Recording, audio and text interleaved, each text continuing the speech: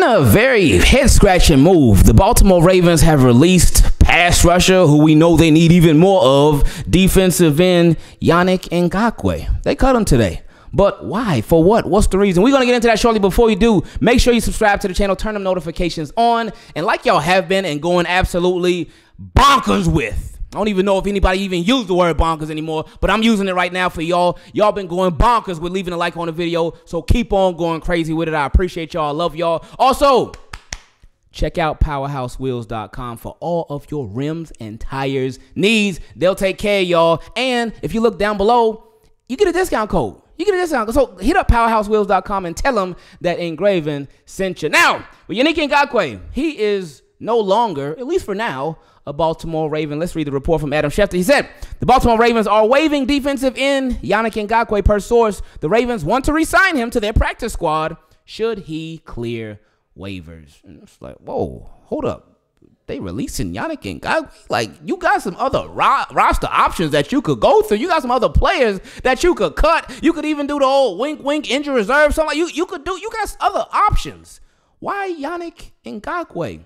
Well, first and foremost, Adam Schefter did say that this is for a possibility of Keaton Mitchell making his comeback, and that's what we've all been anticipating when Keaton Mitchell is going to return. It's looking like it is going to be tonight. So this opens up a roster spot for him to be on the squad. So that's the great news in this. That's not a head scratcher right there. Like, we all been looking forward to Keaton Mitchell coming back, especially everything that we saw from him last year, and we were just envisioning, oh my goodness, Keaton Mitchell with a Derrick Henry and Justice Hill. So don't forget about Justice Hill.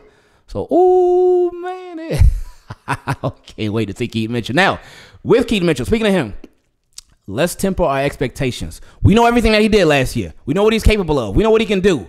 But I would not anticipate him being back in the Ravens be like, all right, Keaton Mitchell, 10 carries for you.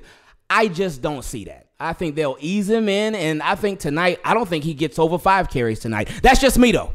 I ain't the offensive coordinator. I ain't nothing. Like, hey, I ain't nothing but a podcaster, so I don't know nothing about that. But I would not anticipate him getting more than 5 carries tonight. Something that we did say yesterday in the video, and I saw Jeff Zrebick talk about it today. I said, okay, we thinking the same page, man. But we talked about how we could see the Baltimore Ravens using Keaton Mitchell at kick return because they cut Chris Collier, who was our starting kick returner. It was Collier and Justice Hill. So now could we possibly see Keaton Mitchell and Justice Hill as our kick returners? Maybe. But I wonder if they would, like his first game back, if they will put him there. You never know. So we'll see what happens with him. But anyway, back to Yannick Ngakoue. Why him? Why would they release him? And I know a lot of Ravens fans wondering, like, why him and why not somebody like Eddie Jackson? Eddie Jackson's been out there. He hasn't looked too good. It's been rough. So why not? You just benched Eddie Jackson last week, too. And it obviously worked out. So why wouldn't you cut him? Well, salaries are a real thing. And the money is a real thing. And if you are on the roster prior to week 1, then your salary is guaranteed. That's whether you get cut or not. So say, for instance, they wanted to cut Eddie Jackson. If they were going to release Eddie Jackson like a lot of Ravens fans would have wanted them to do, then they could, but they will still have to pay him everything that they owed him. But with Yannick Ngakoue, let's read this report, from Brian McFarland. He said, Yannick Ngakoue was not on the roster in week 1, so he's not entitled to the full season termination pay. Excuse me. My apologies, y'all.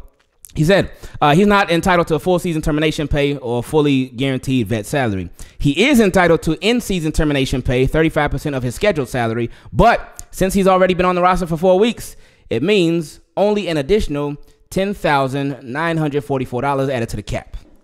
So nothing, pretty much. But he did say this. Excuse me.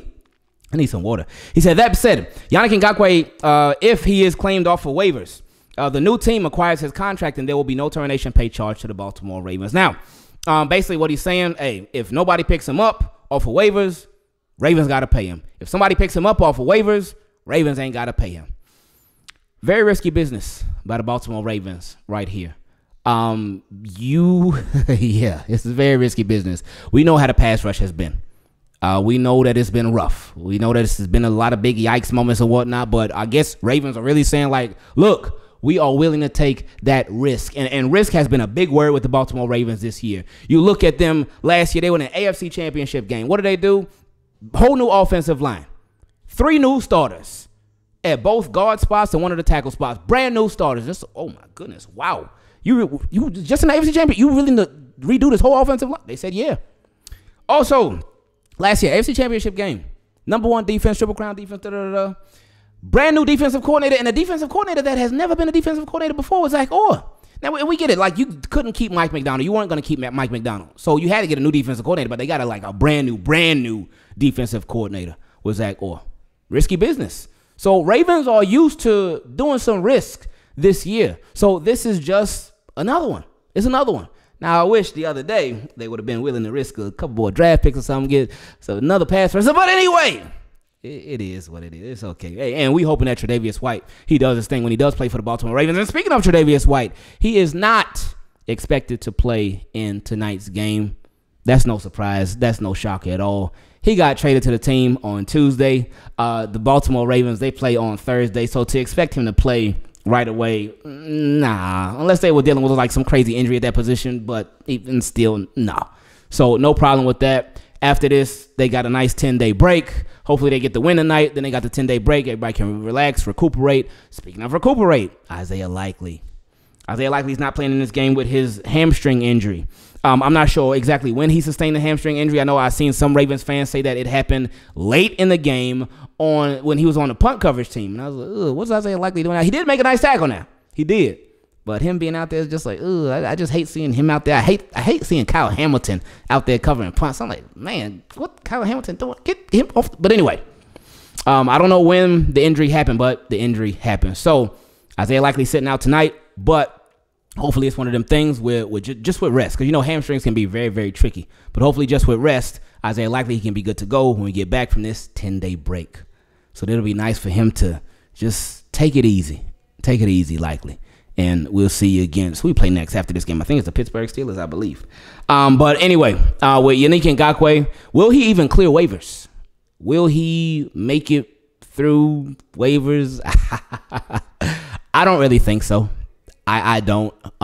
Teams they need pass rushers more than ever nowadays. And even just to have another one. Like, look at the Steelers. The Steelers, they have one of the best pass rushers in the league. And TJ Watt, one of the most dominant, disruptive pass rushers in all the NFL. They also got Alex Highsmith. He's a baller too. They also got Cam Hayward, who us Ravens fans are very familiar with. See, they got a nice little defensive line, man. What did they do? They just added Preston Smith. These boys, we looking for pass rushers. We are searching for a pass rush. We've been looking for it for weeks.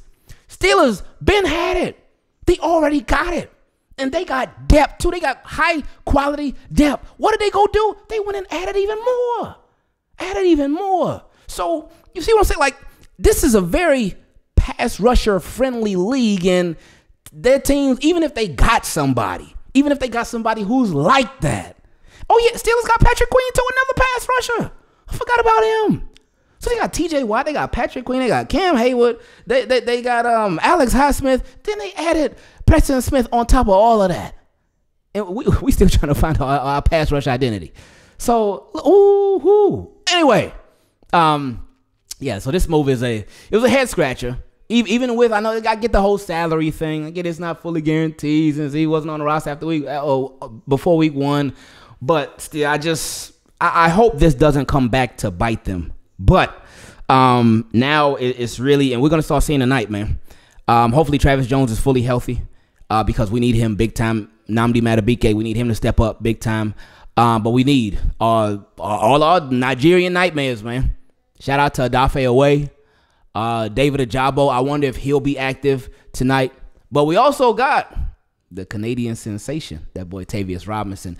I want to see if the Baltimore Ravens are going to give him even more playing time. Because maybe last week I seen a lot of Ravens fans saying, Tavius Robinson got him 2 sacks last week, and Ravens were like, no, we don't need no pass rusher. So a lot more is just going to be put on the plates of the guys that we already have. There's Kyle Vanoy too. So we got some guys in-house that have made plenty of plays over the courses of their careers before. Now it's time to bring even more. It's time to bring even more. It's time to get even better, and it's time to get much more productive. I have been seeing a lot of conversation amongst Ravens fans saying, hey, we like top 5 in sacks. And that's crazy when you think about it. Like, we've been talking about the pass rush, how Ravens have no pass rush, but they top 5 in sacks. How does that work? I've been seeing people say, hey, they coverage sacks. That's why. And it's a mix of different things. I think early on this season, they were just hot. They were really hot early this season, and then it just fell off out of nowhere. It could be like the timing of Travis Jones' injury. But I will say, this is where numbers, they don't tell the whole story. Because we watch it week in, week out. We see it every single game pretty much. Quarterbacks are back there chilling. Quarterbacks are just sitting back there relaxing. I saw one Ravens fan today saying these quarterbacks, they got so much time in the pocket. It's like they're waiting for a new iPhone. They in line waiting for a new iPhone. That's how much time they got. And it has been bad. It's been rough seeing it. But now it's time for that to get fixed. So hopefully that starts tonight. We'll see how it goes. Team, keep it clean. I will see you in the live stream. I love y'all. I appreciate y'all. Again, make sure you subscribe to the channel. Turn your notifications on so you don't miss anything. Not a single video, not a single live stream, not a single update, not a single anything on our Baltimore Ravens. And also, don't forget to check out powerhousewheels.com and use a discount code so you can get some money off when you get them rims to keep your ride nice. And team, keep it clean. We out.